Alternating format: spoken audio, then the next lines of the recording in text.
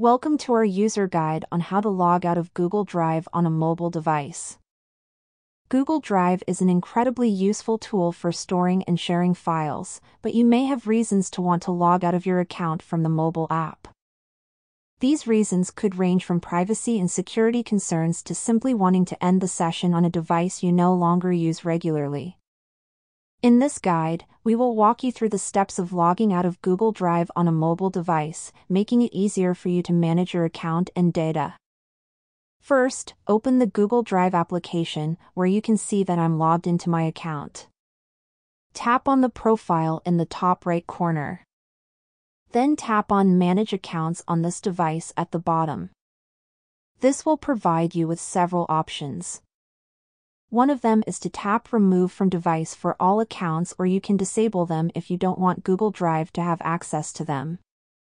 If you want to log out completely, simply tap Remove from this device for all the accounts you're logged into.